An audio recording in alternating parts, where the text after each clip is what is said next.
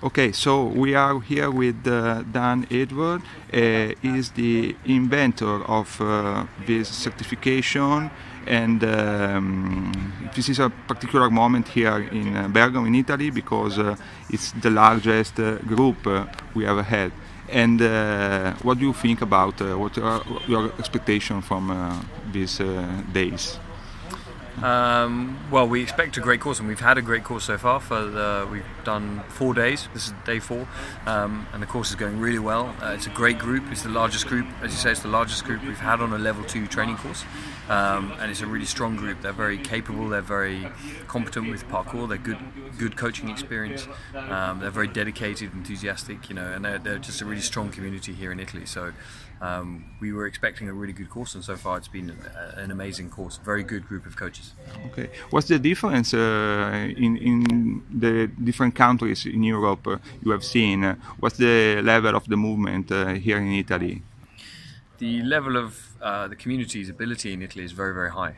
It's a very big community and quite got good coverage across the country, and the level of ability and the movement skill generally is really good. There's some really good practitioners on this course and some really good practitioners across the country. So we've been coming here for many, many years and running workshops and working with the community here. So we know them very well, and yet compared to many other European countries, Italy is actually really, really well developed in terms of its in terms of the ability of the parkour community here. So it's always really good fun to come here. Okay. Often the movement of parkour is strictly connected by media to the security of the players. What do you think about it? Is it exasperated, this attacked maybe often by media? I think parkour is sometimes misunderstood, just because in the modern world, our perception of risk is all wrong. So parkour is not at all a dangerous activity.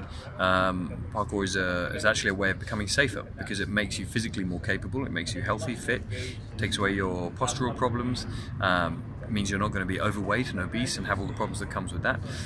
Plus, it makes you just generally safer as you move around your environment, because you're much more coordinated, much more balanced, much more aware of your body in space. So you're less likely to just fall over or fall downstairs and things like that. So actually, training proper movement skills reduces the risk in your life and makes you a safer individual. Statistically, parkour is far safer than most of the other major sports. We know from the surveys and studies done in the UK that parkour has far fewer injuries than things like rugby, football, hockey, horse riding. All these things have far more injuries than parkour. So the reality is that parkour is a very safe practice.